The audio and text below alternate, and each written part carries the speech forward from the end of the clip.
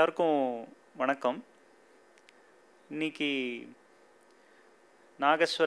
அகில உலக நாகஸ்வர ஏக சக்கராதிபதி திருவாவடுதுறை என் ராஜரத்னம் பிள்ளை அவர்களை பற்றி பேசுறதுக்கு இந்த வாய்ப்பை கொடுத்த ரசிக ரஞ்சனி சபாக்கு என்னோட நன்றியை தெரிவிச்சுக்குவேன்.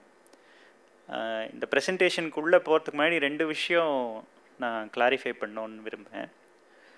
ஒன்று வந்து இந்த ஏக சக்கராதிபதி அப்படிங்கிற இந்த தலைப்பு, இது வந்து அவர் ஒன் அண்ட் ஒன்லி அப்படிங்கிறதுல ஒன்றும் டிஸ்பியூட்டே கிடையாது. பட் இந்த பேரை வந்து நான் காயின் பண்ணல. அவரோட லெட்டர் ஹெட்டில் விரும்பி போட்டுட்ட அந்த பெயர் வந்து இந்த நான் முன்னாடி சொன்ன அகில உலக நாகஸ்வர ஏக சக்கராதிபதி அப்படிங்கிறது. அது வந்து ரொம்ப பொருத்தமாகவும் இருக்கிறதுனால அந்த தலைப்பாக வச்சுருந்தோம். இன்னொன்று வந்து இப்போ இந்த சீரீஸில் வந்து நிறைய லெஜெண்ட்ஸை பற்றி பேசுகிறோம். அப்படிங்கும்போது அந்த லெஜெண்ட்ஸை பற்றின எக்ஸ்பர்டைஸ் வந்து ஒரு லெவலுக்கு எதிர் அந்த சிஷ்ய பரம்பரையிலே வந்தவங்க, அந்த மாதிரி அந்த லெஜெண்டை பற்றி ஒரு சொல்லக்கூடிய தகுதி அப்படிங்கிறது வந்து ரொம்ப இருக்கிறவங்க இந்த பேசுகிற இந்த மியூசிக் இன் பெர்பெச்சுவிட்டி சீரீஸு. அந்த குவாலிஃபிகேஷனில் நான் வந்து இந்த ப்ரெசன்டேஷனை பண்ணலை. இது வந்து இதை நான் ஒரு தன்னடக்கத்துக்காகவோ இது ஹியூமிலிட்டி அது அப்படிலாம் சொல்ல, அது ரொம்ப ஜெனுவினாக நான் சொல்கிறேன். ஏன்னா இந்த மியூசிக் அப்படி இதை நான் இதை வந்து ஃபுல்லாக அனலைஸ் பண்ணி இவரோட லைஃப்பை தெரிஞ்சுட்டு இதெல்லாம் வந்து ஃபர்ஸ்ட் ஆஃப் ஆல் இவரை நிறையா லைவில் கேட்ட ஜென்ரேஷன் வந்து தே பாஸ்ட் அவே. அவங்க சொல்லி கேட்டதை தான் நம்ம சொல்கிறோம்.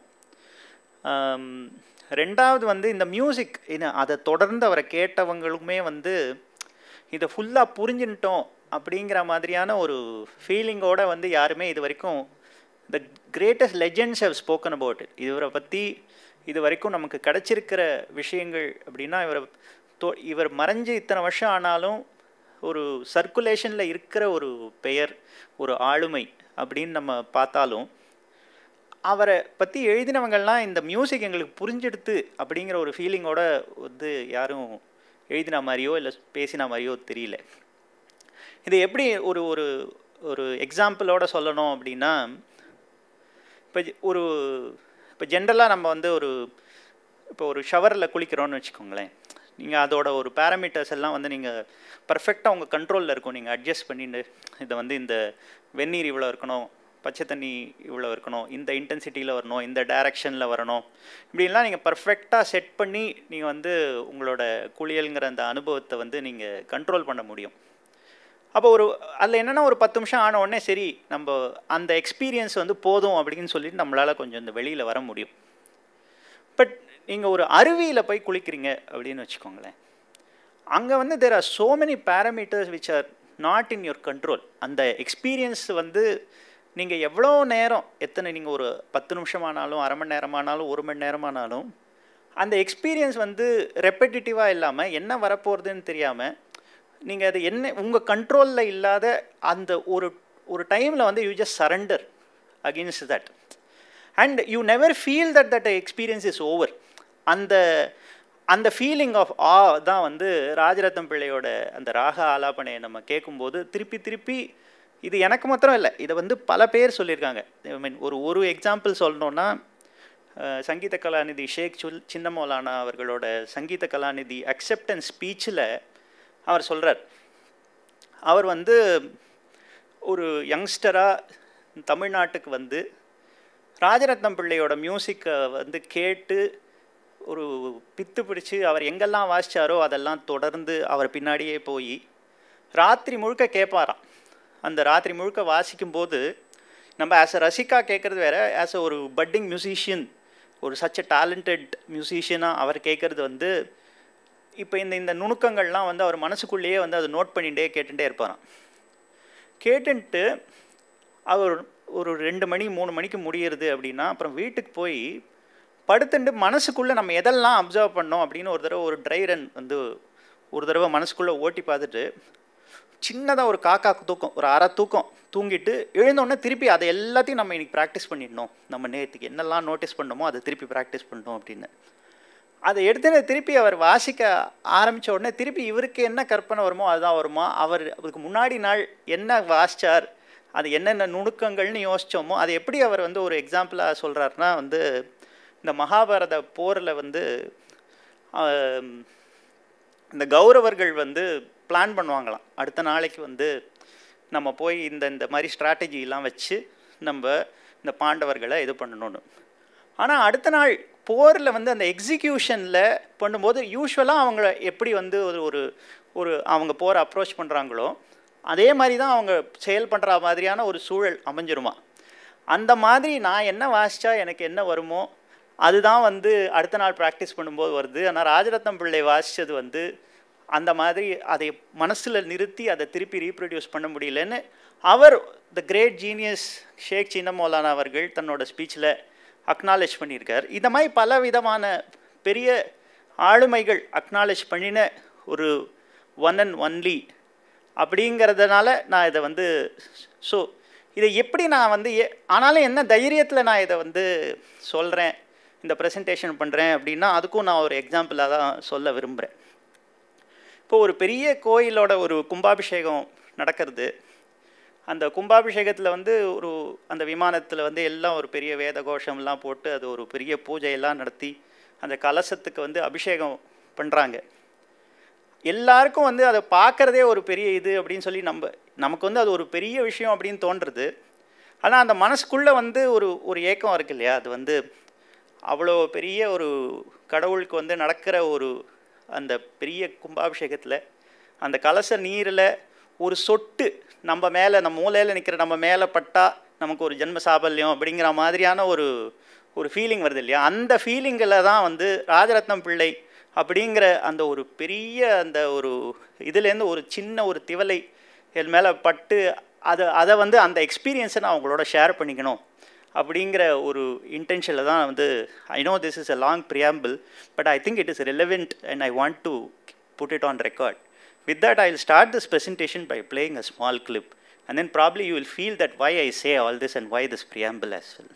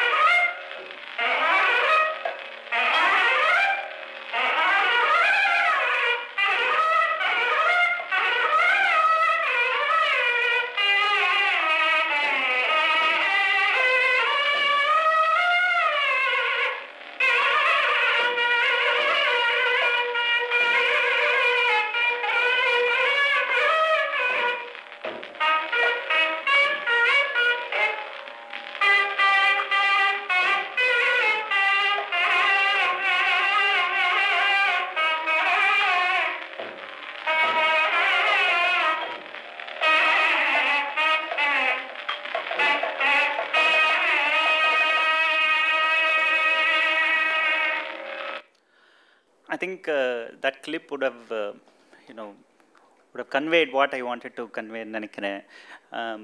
ஏன்னா எவ்வளவோ சாருகேசி நம்ம கேட்டுன்னு தான் இருக்கோம். பட் ஸ்டில் இத்தனை வருஷம் ஆயும் so many fresh perspectives. அந்த சங்கீதத்தை வந்து கரையே கண்டதில்லை, இது வந்து ஒரு இன்ஃபினிட்டிக்கு ஒப்பானது. இந்த நம்ம ரொம்ப தொடர்ந்து கால மாற்றங்களில் ஒரு விஷயங்கள் கேட்டு கேட்டு வந்து நமக்கு மனசுக்கு தெரியும் வந்து இந்த ராகங்கிறது ரொம்ப பெருசு, ஆனால் நம்ம இது வரைக்கும் எக்ஸ்ப்ளோர் பண்ணியிருக்கிறது வந்து லிமிட்டெட், ஒரு ஃபைனைட் அப்படிங்கிறது வந்து ஒரு கான்செப்டாக தெரியும். பட் ப்ராக்டிக்கலாக அதை வந்து நம்ம உணர்றதுக்கு வந்து இன்றைக்கும் ஒரு ராஜரத்னம் பிள்ளையோட எந்த ராகத்தோட ரெக்கார்டிங்கை கேட்டாலும் வந்து அது அந்த மெசேஜ் வந்து கன்வே ஆகுது. இன்னும் நம்ம இந்த ஒரு 3 minutes தான் வந்து கேட்டிருக்கோம். இந்த 3 minutes வந்து எவ்ரி ஒரு 3-4-5 செகண்ட் பிட்டாக வந்து நம்ம வந்து அதை உடச்சி அதை எக்ஸ்பேண்ட் பண்ணால் அது எவ்வளோ பெருசாக வரும். இன்னும் இன்ஃபேக்ட் இது ஒரு 78 RPM, அதில் ஒரு side I have just played. But இப்போ சில சமயம் வந்து நம்ம சில பழைய கதைகள்லாம் கேட்கும்போது இது நிஜமாக அந்த காலத்தில் நடந்ததா, இல்லை காலப்போக்கில் வந்து இந்த எக்ஸாஜரேஷன்ஸில் இந்த ஊதி பெருக்கப்பட்ட ஒரு விஷயமா அப்படிங்கிற சந்தேகங்கள்லாம் வருது. சில சமயம் வந்து ஆமாம் இது ஊதி பெருக்கினது தான் அப்படிங்கிற மாதிரியான விஷயங்களும் நமக்கு தெரியுது. பட் அதான் இதை கேட்கும்போது நமக்கு வந்து இந்த விஷயத்தில் இது வந்து ஊதி பிரிக்கப்பட்டதே இல்லை. அவர் ராத்திரி முழுக்க வந்து ஒரு ராகத்தை வாசித்தார், அது வாசித்தாலும் அதுக்கு எக்ஸஸாக கொடுக்கறதுக்கு அவருக்கு விஷயம் இருந்தது அப்படிங்கிறது வந்து இந்த ஒரு 3 minutes கேட்டாலே நம்மளால் வந்து புரிஞ்சிக்க முடியுது. ஏன்னா அவ்வளோ கண்டென்ட் இருக்குது. அந்த வந்தது வராமல் அப்படிங்கிறது ரொம்ப ஒரு மாதிரி ஒரு கிளீஷேட் டேர்ம் ஆகிடுது இன்றைக்கி. இந்த வந்தது வராமல் வாசிக்கிறது, வந்தது வராமல் பாடுறது அப்படின்னு. நிஜமாக வந்தது வராமல் பாட முடியும் அப்படிங்கிறதுக்கு இன்றைக்கும் ஒரு ரெலவென்ஸ் இருக்கிற மாதிரியான ஒரு இன்ஃபேக்ட் 1956 அவர் மறைஞ்சிட்டார். 56க்கு அப்புறமா தான் வந்து இந்த ரெக்கார்டிங் டெக்னாலஜிஸ்லாம் நிறையா இம்ப்ரூவ் ஆகி அதுக்கு இன்னும் 60s தான் இன்ஃபேக்ட் நிறைய ரெக்கார்டிங்ஸ் நமக்கு இருக்குது. அந்த ஒரு பரவலாக ரெக்கார்டிங் பண்ணப்பட்ட காலத்தில் இல்லாத ஆளுமையாக இருந்தால் கூட ஒரு சிக்னிஃபிகண்ட் பிட் ஆஃப் ரெக்கார்டிங்ஸ் நமக்கு எஸ்பெஷலி இந்த 78 RPMs as well as a few radio recordings and 1 or 2 live concert recordings நமக்கு இருக்குது. அதை வச்சு இந்த லிமிட்டட் இதை வச்சு பார்க்கும்போதே வந்து இவரோட ஃபுல் ஆளுமையை வந்து நம்மளால் ஒரு மாதிரி கெஸ் பண்ண முடியாது.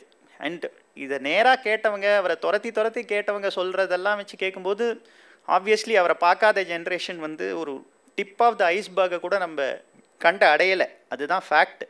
பட் ஆனால் இவங்க சொல்கிறத வச்சு நமக்கு கிடைக்கிறத ரெக்கார்டிங்ஸை வச்சு பார்க்கும்போதே அது எப்படிப்பட்ட ஒரு மியூசிக்காக அது இருந்திருக்கு அப்படிங்கிறது நம்மளால் புரிஞ்சிக்கக்கூடிய ஒரு நிலை தான் இருக்குது அப்படிங்கிறத ஒரு ப்ரியாம்பிளாக சொல்லி let me get in to the presentation part. இந்த presentation is in 2 parts. One about the musician, his life, Rajarathnam Pillaiyoda life.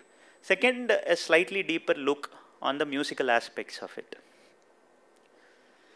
So, August 27ஆம் தேதி 1898ஆம் வருஷம் பிறந்தவர் ராஜரத்னம் பிள்ளை. அவருடைய அவர் பிறந்த ஊர் வந்து ராஜரத்னம் பிள்ளை வந்து திருவாவடுதுறை இல்லை, அந்த திருமருகல் அப்படிங்கிறது தான் அவங்களோட ஊர்.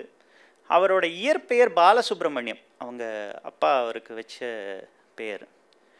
ஆனால் ரொம்ப வயசுலேயே வந்து 2 வயசுலேயே அவருடைய தந்தையார் தவறிட்டதுனால அவரோட தாயார் வந்து தன்னோட சகோதரன் திருமருகல் நடேசன் அவரோட வீட்டுக்கு, திருமருகல் நடேசன் அப்படிங்கிறவர் வந்து அவரும் 29 வருஷமே இருந்த ஒரு பெரிய மேதை, நாகஸ்வர மேதையாக இருந்திருக்காருங்கிறது வந்து பல ரெக்கார்ட்ஸ் நமக்கு இருக்குது.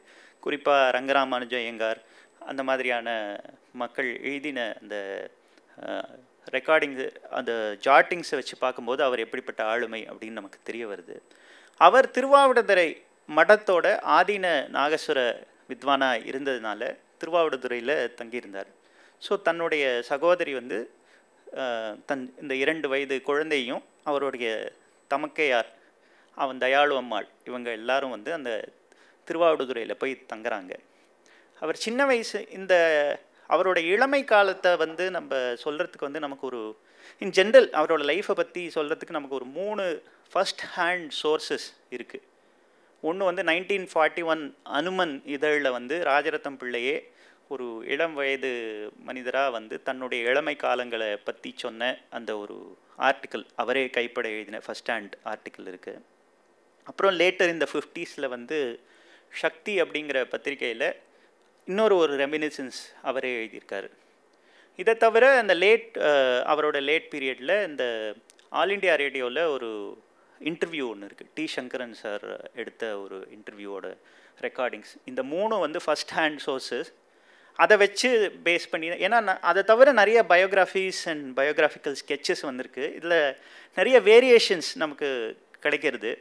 ஸோ நம்ம மோஸ்ட் ஆத்தென்டிக் அப்படின்னு நம்ம இந்த கதைகளில் இருக்க இந்த பாடபேதத்தில் எதை மோஸ்ட் ஆத்தென்டிக்காக எடுத்துக்க முடியுமோ, நான் வந்து அவர் ஃபஸ்ட் ஹேண்டாக எழுதின இந்த 3 சோர்ஸஸை வந்து எடுத்துகிட்டு இருக்கேன். அதுபடி நம்ம பார்க்கும்போது அந்த சின்ன வயசில் இவரை மடியில் உட்கார வச்சுட்டு அவருடைய மாமா நடேசன் வந்து சில ராகங்கள்லாம் பாடுவாராம். அதோட ஞாபகங்கள் வந்து அவருக்கே இல்லை, அது அவரே சொல்கிறார். ஆனால் மற்றவங்க சொல்லியிருக்காங்க, நீ சின்ன வயசில் இருக்கும்போது உன்னை மடியில் வச்சுட்டு உங்கள் மாமா வந்து பாடுவார் அப்படின்னு. அன்ஃபார்ச்சுனேட்லி திருமருகல் நடேசன் அவர்களுக்கு வந்து புத்திர பாக்கியம் இல்லாததுனால அவரோட நடேசனுடைய இன்னொரு பெரிய கண்டெம்பரரி மன்னார்குடி சின்னப்பக்கிரி பிள்ளை அந்த ஊருக்கு வந்தபோது அவரோட சஜஷனில் வந்து இவர் வந்து ராஜரத்னம் பிள்ளையை தத்தெடுத்துக்கிறார். அப்படி தான் பாலசுப்ரமணியம் அப்படிங்கிறவர் வந்து திருமருகல் நடேசன் ராஜரத்னம் அப்படிங்கிற பெயர் மாதிரி நமக்கு தெரிஞ்ச டிஎன்ஆராக மாறுறார்.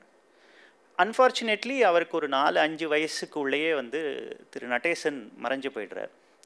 அப்போ வந்து அந்த திருவாவடுதுறை ஆதீனத்துக்கு ஒரு பெரிய இழப்பாக இருக்குது. பட் நடேசன் இவரை தத்தெடுத்ததுனாலையும் மன்னார்குடி சின்னப்பக்கிரி வந்து உன்னோட ஆஸ்திக்கு மட்டும் இல்லை, உன்னோடைய கலைக்கும் இவன் வாரிசாக வருவான் அப்படின்னு சொன்ன அந்த வார்த்தைக்காகவும் வந்து அந்த மடத்தில் வந்து இவரை வந்து சங்கீத பயிற்சி கொடுக்கணும் அப்படின்னு குறிப்பாக அப்போ மடத்தோட மடாதிபதியாக இருந்த அம்பலவான தேசிகரும் இவருடைய குடும்ப உறவினராகவும் மடத்தில் வந்து கார்வாராக இருந்த பொண்ணு பிள்ளை அப்படிங்கிறவரும் சேர்ந்து இப்போ அந்த சமயத்தில் ஒரு பெரிய ஆளுமையாக இருந்த திருக்கோடிக்காவல் கிருஷ்ணய்யர் அவர்கிட்ட இவருக்கு சிக்ஷைக்கு ஏற்பாடு பண்ணுறாங்க.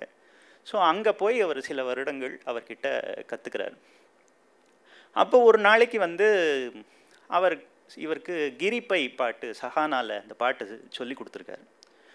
அந்த கிளாஸ் முடிஞ்ச உடனே இவர் சஹானா ராகம் கொஞ்சம் ஆலாபனை பண்ண ஆரம்பிக்கிறார்.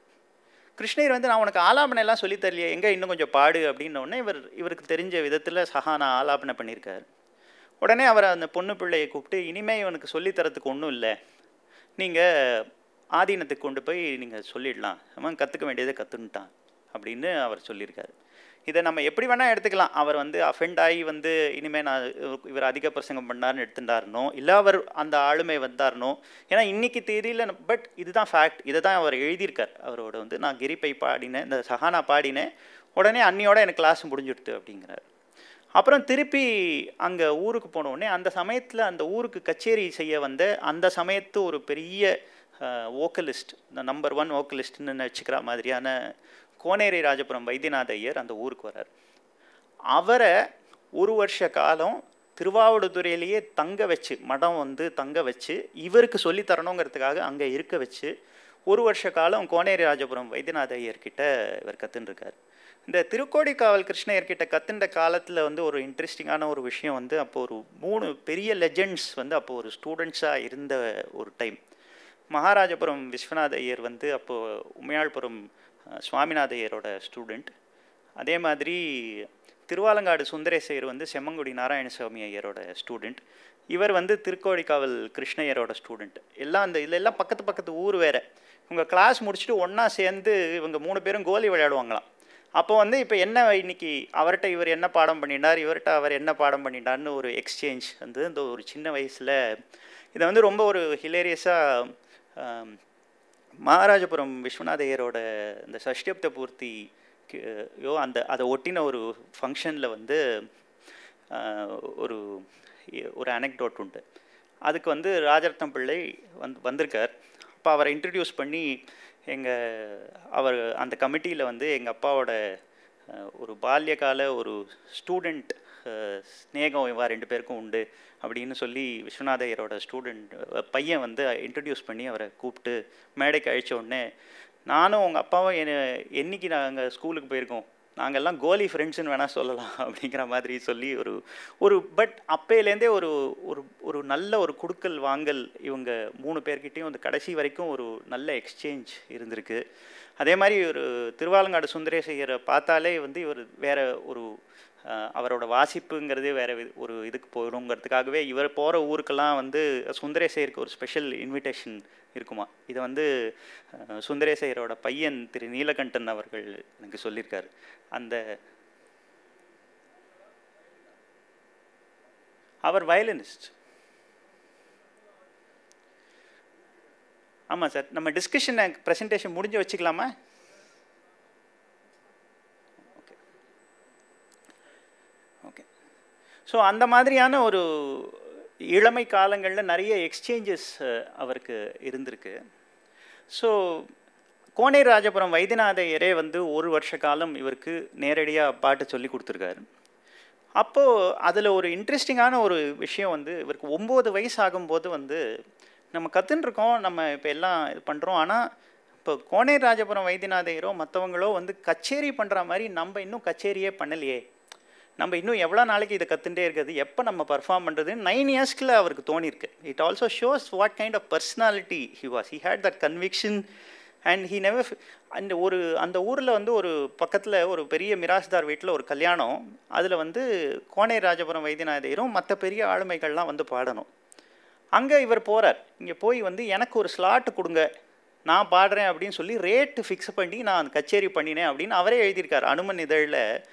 ஜஸ்ட் இமேஜின் ஒரு 9-year-old child going and saying that எனக்கு ஒரு ஸ்லாட் வேணும்னு சொல்லி ரேட்டு ஃபிக்ஸ் பண்ணி ஒரு கச்சேரி பாடுறது அப்படிங்கிறது just shows the kind of confidence and the conviction he had.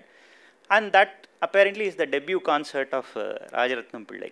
அதுலேருந்து தொடர்ந்து கச்சேரிகள் அவர் நடந்துட்டுருக்கு. இதில் மற்ற அக்கௌண்ட்ஸ் படி நம்ம பார்த்தோம் அப்படின்னா வந்து அவரும் அவரோட சிஸ்டரும் சேர்ந்து வோக்கல் டூயட்ஸ் கொடுத்துருக்காங்கன்னும், அதே மாதிரி அவரும் அந்த ஃப்ளூட் மேஸ்ட்ரோ திருப்பாம்பரம் சுவாமிநாத பிள்ளையும் சேர்ந்தும் பாடியிருக்காங்க அப்படிங்கிற மாதிரியான வேறு மற்றவங்க எழுதின அக்கௌண்ட்ஸ் இருக்குது. பட் அவர் எழுதின அக்கௌண்ட்ஸில் அப்படி சொல்லலை. அவர் வந்து தான் வோக்கல் கான்சர்ட்ஸ் பாடினதாக தான் சொல்லியிருக்கார். பட் இவங்களுக்கு இந்த மடத்துக்கு வந்து இவர் என்னதான் வந்து ஒரு வாய்ப்பாட்டு கலைஞராக வந்தாலும் அது அவங்களுக்கு அது ஒரு பெரிய உபயோகமான ஒரு விஷயம் இல்லை. ஏன்னா அவங்களுக்கு தேவை ஒரு ஆதீன நாகஸ்வர வித்வான் தான். அதனால் வந்து இவர் வாய்ப்பாட்டு கற்றுன்றதுலாம் இருக்கட்டும், பட் இவருக்கு நாகஸ்வரம் கற்றுக் கொடுக்கணும் அப்படின்னு 9 வயசுக்கு மேலே அப்போ அந்த மடத்தோட தொடர்பில் இந்த மார்க்காண்டம் பிள்ளை அப்படிங்கிறவங்ககிட்ட பாலபாடம் கற்றுக்கிறார். அதுக்கப்புறமா அப்போ ஒரு மல்டிஃபெசிட்டட் ஒரு ஜீனியஸாக இருந்த அம்மாச்சத்திரம் கண்ணுசாமி பிள்ளை, அவர் வந்து ஒரு தவில் வித்வான், நாகஸ்வரமும் வாசிப்பார், அதே மாதிரி ஒரு கம்போசராகவும் இருந்திருக்கார். அந்த மாதிரியான ஒரு அம்மாச்சத்திரம் கண்ணுசாமி பிள்ளைக்கிட்ட இதுலேயும் கொஞ்சம் வேரியேஷன்ஸ் இருக்குது. வந்து இவர் அந்த ஊருக்கு போய் கற்றுண்டார், அவங்க அங்கே வந்து ஏதோ ஒரு சிக்கல் வந்ததுனால திருப்பி இவர் ஊருக்கு வந்துட்டார் அப்படிங்கிற மாதிரி இருக்குது. பட் ராஜரத்னம் பிள்ளையே எழுதியிருக்கிற அக்கௌண்ட் படி பார்க்கும்போது திருவாவடுதுறையிலேயே தங்கி அம்மாச்சத்திரம் கண்ணுசாமி பிள்ளை வந்து அவருக்கு சொல்லி கொடுத்ததாக தான் வந்து திருவாவடுதுறை ராஜரத்னம் பிள்ளை எழுதியிருக்கார். அதே மாதிரி அதுக்கப்புறம் வந்து அவரோட ஒரு 14 வயசு இருக்கும்போதுலேருந்து அவர் வந்து நாகஸ்வர கச்சேரிகள் செய்ய ஆரம்பிச்சிடுறார். அவருடைய 16 வயசில் வந்து ஆதீன நாயனமாக அவர் பட்டம் ஏற்று அந்த கோயில்கள்லாம் அவர் வாசிக்க ஆரம்பிச்சிடுறார். அதே மாதிரி அவருடைய இன்னொரு பெரிய இன்ஃப்ளூயன்ஸ், இன்ஃபேக்ட் அந்த சக்தி ஆர்டிக்கலில் என்னுடைய கடைசி குரு அப்படின்னு அவர் மென்ஷன் பண்ணுற ஒரு ஆளுமை வந்து வீணை தனமாள் அவர்கள். வீணை தனமாளுக்கு வந்து இவருக்கு வீணை தனமாளோட வாசிப்பில் வந்து ரொம்ப ஒரு பிரம்மை இருந்திருக்கு. இவர் ஓரளவுக்கு பெயர் வாங்கின பின்னும் கூட அவங்கள வந்து ஊரில் கூப்பிட்டு தங்க வச்சு மாதக்கணக்காக இருக்க வச்சு அவங்கள வாசிக்கிறத கேட்டு அதுலேருந்து பல விஷயங்களை கிரகிச்சதை வந்து தானே அக்னாலேஜ் பண்ணுறார். அதே மாதிரி தனமாள் அவர்களுக்கும் வந்து இவரோட வாசிப்பு மேலே ஒரு பெரிய ஒரு ஈடுபாடு இருந்திருக்கு. இன்ஃபேக்ட் இவர் மியூசிக் அகாடமியில் 30s வாசித்த போது she was almost in her last days. அப்போ கிட்டத்தட்ட கண் பார்வை இழந்த போது கூட ஒரு ரிக்ஷாவை பிடிச்சிண்டு அவங்க வந்து எப்படி வந்து அந்த க்ரௌடை நேவிகேட் பண்ணி முன்னாடி வந்தாங்க அப்படிங்கிறத பற்றின அக்கௌண்ட்ஸ்லாம் நம்ம இன்றைக்கும் படிக்க முடியுது. அண்ட் அவருடைய கடைசி காலங்களில் இவரை கூப்பிட்டு வீட்டில் தான் வந்து தம்புரா போட்டு அவரை வாசிக்க வச்சது, அதை கூட பற்றின அக்கௌண்ட்ஸ் கூட திரு சங்கரன் அவர்கள் எழுதினதுலேருந்து நமக்கு தெரிஞ்சுக்க முடியுது.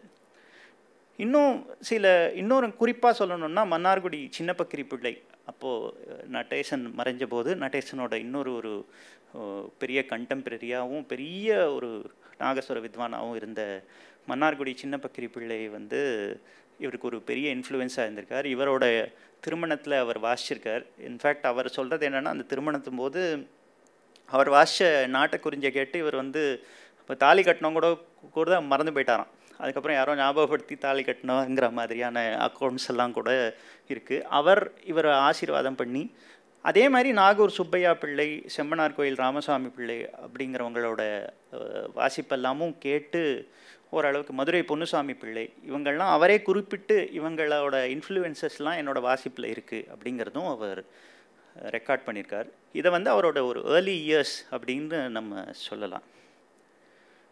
அவரோட லைஃப்பை ஒரு கிளான்ஸாக பார்த்தோம் அப்படின்னா, I just want to quickly run through this so that we can focus more on the musical aspects. நான் முன்னாடியே சொன்ன மாதிரி அவர் இயற்பெயர் பாலசுப்ரமணியம். ஆதீன நாயனமாக 1914 16 வயசில் ஆனார். மெட்ராஸில் அவர் முதல்ல வாசித்தது வந்து 1919 இங்கே ஜார்ஜ் டவுனில் வேத விநாயகர் ஆலயத்தில் வந்து விநாயகர் சதுர்த்தி விழாம்போது முதல்ல அவர் வாசிச்சிருக்காரு. அந்த கச்சேரி கேட்ட உடனே அடுத்த 3 வருஷத்துக்கு எங்கள் விநாயகர் சதுர்த்தி உற்சவத்துக்கு நீங்கள் வந்து வாசிக்கணும் அப்படின்னு அந்த கோயிலே சொல்கிறாங்க.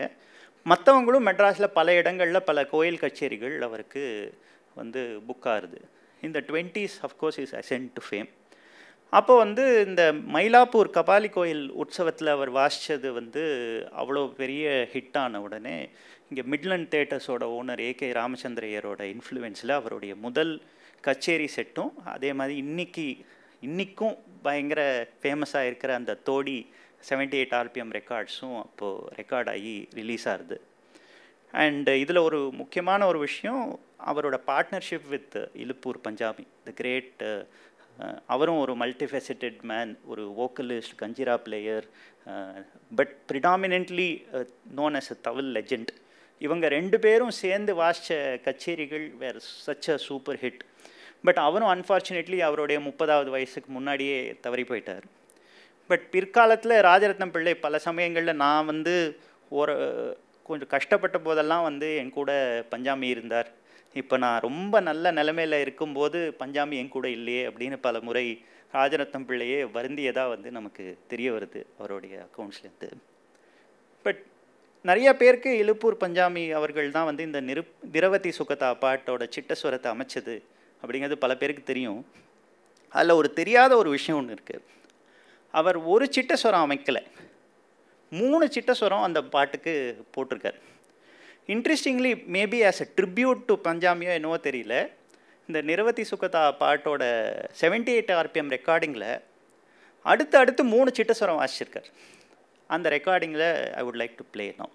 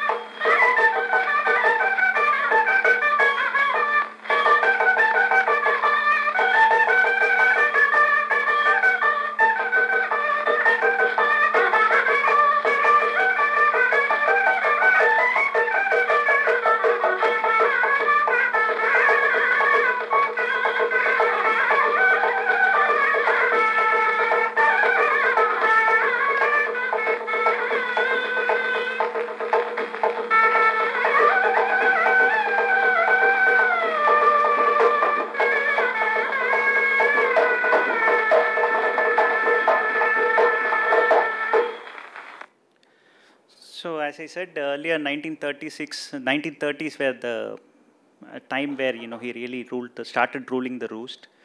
And it also reflected in the way his lifestyle was definitely a bohemian lifestyle. ஒரு டெஃபினட்டாக அவர் வந்து ஒரு நாகஸ்வரத்துக்கு மட்டும் சக்கரவர்த்தி இல்லை, லைஃப் ஸ்டைல்லையும் ஒரு சக்கரவர்த்தி போல தான் வாழ்ந்தார்.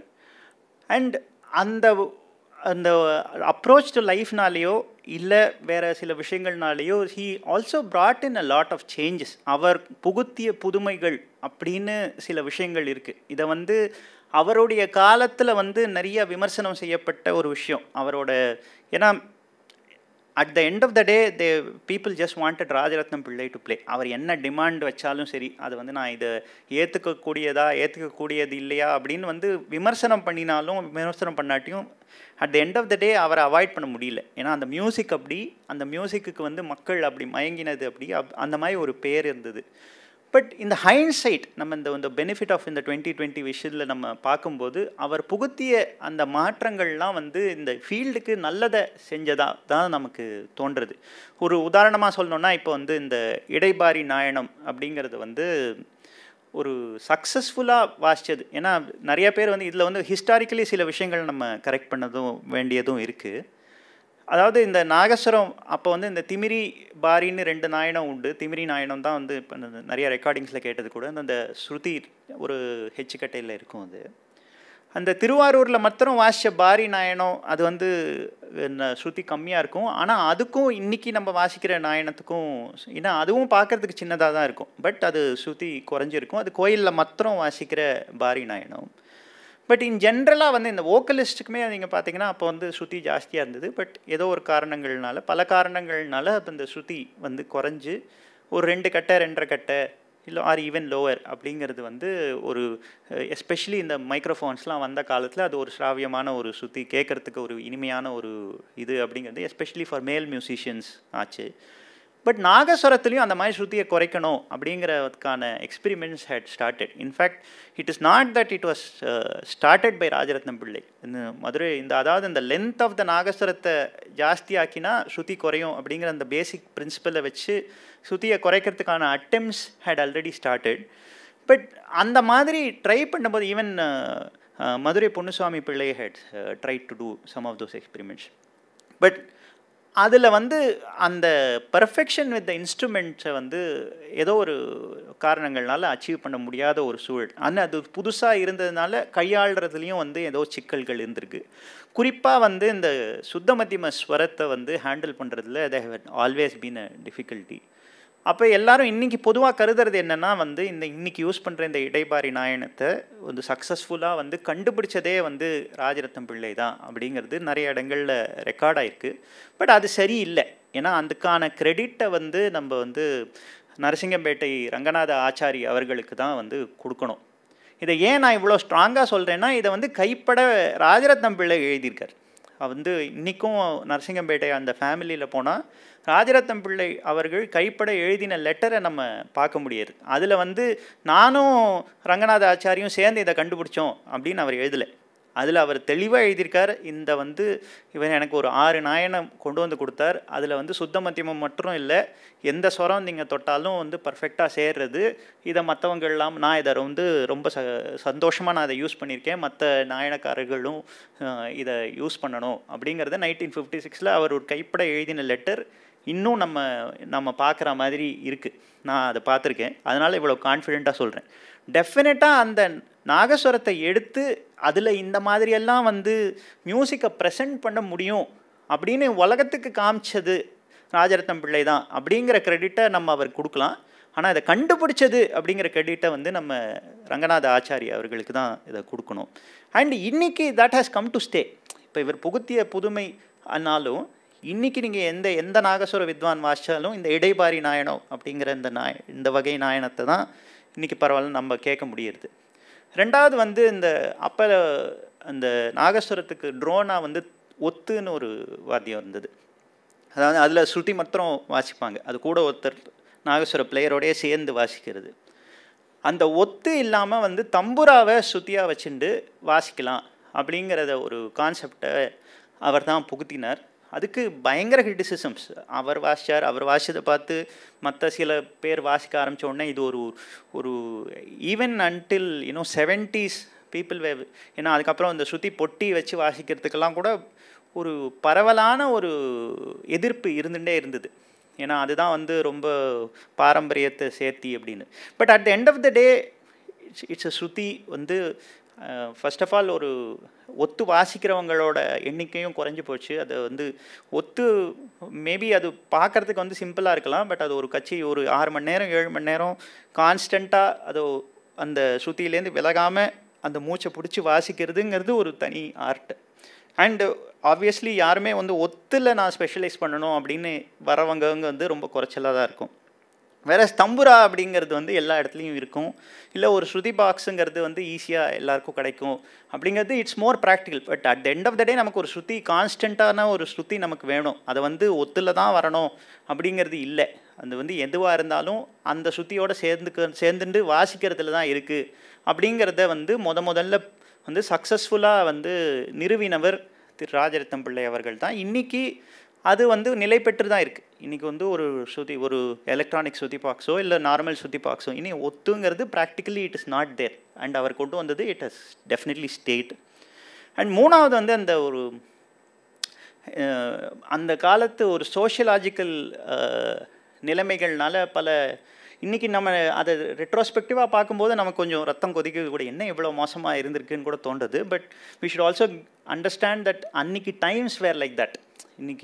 இன்னையோட நம்ம நிலைமையை வச்சுட்டு அன்றைக்கி இருக்கிறவங்க எல்லாரையும் நம்ம தூக்கில் போட முடியாது. அதே சமயத்தில் அதை அக்னாலஜும் பண்ண வேண்டியிருக்கு. அன்றைக்கி அப்படி தான் இருந்தது அப்படிங்கிறது தான் வாஸ் ட்ரூ. ஃபார் எக்ஸாம்பிள் நாகஸ்வர வித்வான்கள் வந்து உட்காந்துன்னு வாசிக்கக்கூடாது, நின்றுட்டு தான் வாசிக்கணும், சட்டை போட்டுக்கூடாது, சட்டை போடாமல் தான் வாசிக்கணுங்கிற மாதிரியான நிலைமைகள்லாம் இருந்தது. அதை முதல்ல உடைச்சவர் ராஜரத்னம் பிள்ளை தான். அது வந்து ஒரு கலராக ஷெர்வானியை மாட்டிண்டு நான் வந்து வாசிப்பேன், நான் எந்த கோயில் உற்சவமாக இருந்தாலும் எனக்கு வந்து ஒரு சீட்டு போட்டு கொடுத்து ஒரு மேடை அமைச்சாதான் அது. இப்போ நான் 4 வீதி சுற்று வரணும்னா 4 வீதியிலையும் எனக்கு வந்து மேடை போட்டால் மேடையில் உட்காந்து வேணால் வாசிப்பேன், நான் நின்று வாசிக்க மாட்டேன் அப்படிங்கிற மாதிரியான டிமாண்ட்ஸ் எல்லாம் அவர் வச்சார். And it has definitely helped in establishing the right stature, the right sociological stature for such musicians. அவங்களை இன்னும் கௌரவமாக நடத்துறதுக்கூடிய பாசிட்டிவ் இம்பேக்டை அது வச்சிருக்கு அப்படிங்கிறத நம்ம இன்றைக்கி அன்றைக்கி அது வந்து இவர் வந்து தன்னோட ஆளுமையோட தன்னோட பாப்புலாரிட்டியை யூஸ் பண்ணி ஹி ஃப்ளெக்ஸ்ட் ஹிஸ் மசில்ஸ் அப்படிங்கிற மாதிரியான ஒரு அவுட்லுக் இருந்தாலும் காலப்போக்கில் நம்ம இந்த field of music it has only cost good அப்படிங்கிறது தான் எனக்கு தோன்றுறது. அண்ட் அதே மாதிரி அன்றைக்கி இருந்த பாப்புலர் மியூசிஷியன்ஸ் எல்லாருமே வந்து they tried to show their face in the film world as well. And especially film music வந்து பாடுறது அப்படிங்கிறது வாஸ் ப்ரீரெக்விசிட்டாக இருந்ததுனால popular musicians, several musicians have also acted. And Rajaratnam பிள்ளை obviously was no exception. In fact சில accounts படி 1936 miss Kamala அப்படிங்கிற ஒரு மூவியில் வந்து அவர் வாசித்த மாதிரியான ஒரு சீன் இருந்தது அப்படின்னு நமக்கு தெரிய வருது. பட் அதோட ரெக்கார்டிங் நமக்கு கிடைக்கல. பட் 1940 டெஃபினெட்லி அவர் வந்து ஒரு ஹீரோவாகவே ஆக்ட் பண்ணியிருக்கார். As I set, in fact Rajaratnam பிள்ளை அவர்களை வந்து அவர் வெறும் நாகஸ்வர வித்வான் அப்படின்னு சொன்னால் he use to be very offended. ஒரு தடவை ஒரு பத்திரிகையில் வந்து நாகஸ்வர வித்வான்கள் அப்படின்னு போட்டு ஒரு செட் ஆஃப் ஆர்டிஸ்டோட ஃபோட்டோஸ் வந்தது. வாய்ப்பாட்டு வித்வான்கள்னு போட்டு ஒரு செட் ஆஃப் ஃபோட்டோஸ் பப்ளிஷ் ஆச்சு. தென் he wrote to the magazine and saying, நீங்கள் எப்படி என்னை வந்து வாய்ப்பாட்டு வித்வான்கள் விட்டுட்டு வெறும் நாகஸ்வர வித்வான்னு சொல்லி என் ஃபோட்டோவை நீங்கள் போடலாம் அப்படின்னு அவர் சண்டை பிடிச்சிருக்கார். ஸோ அதனால் ஐ மீன் fundamentally he also felt that he was also a vocal musician. And காலமேகத்தில் அவர் பாடியிருக்கார். ஃபார்ச்சுனேட்லி ஃபார் அஸ் அவர் பாடின சில ரெக்கார்டிங்ஸ், அவர் வாய்ப்பாட்டு எப்படி இருந்தது அப்படிங்கிற கேட்கக்கூடிய பேர் நமக்கு கிடச்சிருக்கு. காலமேகம் 1940 வந்த மூவி, எல்லிசார் டங்கன் இயக்கினது. அதில் ஹீரோவாக காலமேகமாக நடிச்சிருக்கார். அதுலேருந்து ஒரு சின்ன piece I would like to play.